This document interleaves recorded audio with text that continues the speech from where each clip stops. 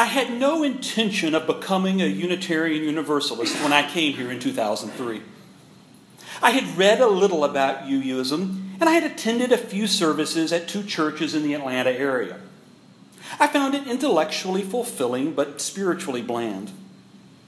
I came here for CUPS, the Covenant of Unitarian Universalist Pagans.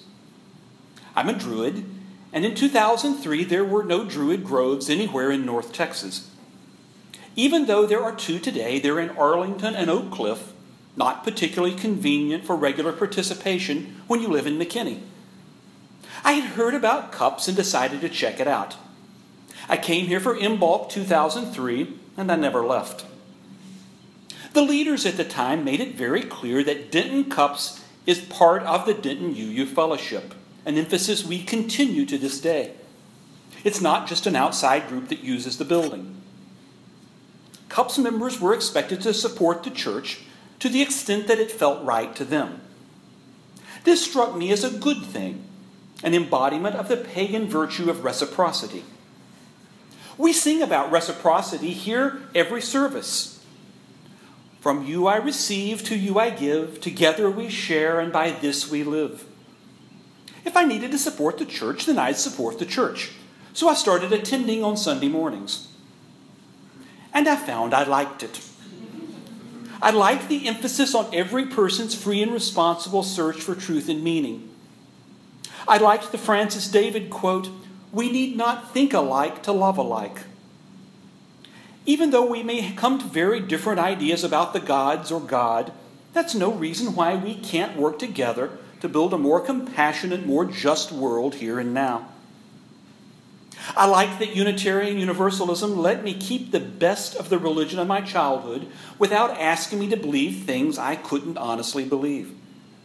We still celebrate Christmas and Easter. We still draw wisdom from the teachings of Jesus. We still sing a few of the same hymns, just with slightly different lyrics. Unlike the accusations fundamentalists often throw at those who leave their faith, I was never angry with God. But I was very angry with those who twisted a religion of peace and love into a religion of fear and hate. And while the Christian path no longer calls to me, I'm happy to see it reclaimed for those who want and need it. I came here to learn.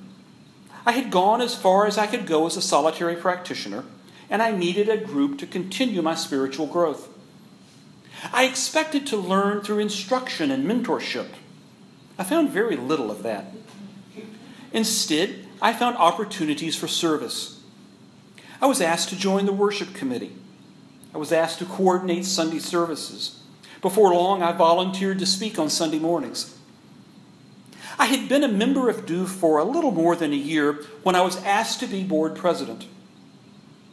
I do not recommend asking new or newish members to serve as president. A look at the list of past presidents who are no longer here shows it's generally not a good thing. But DUF needed a president. I needed training and experience in leadership, and so I jumped into the deep end of the pool. It worked out okay, and I will never forget the value of learning through service. I believe in the mission of Denton UU, but I wouldn't have stayed if it wasn't for the people. People who share my values, even if they don't share my pagan beliefs and practices. People who genuinely like belonging to a church that includes pagans, even if they have no interest in paganism themselves. I've made many good friends here over the years. It has not all been pleasant. There has been hard work.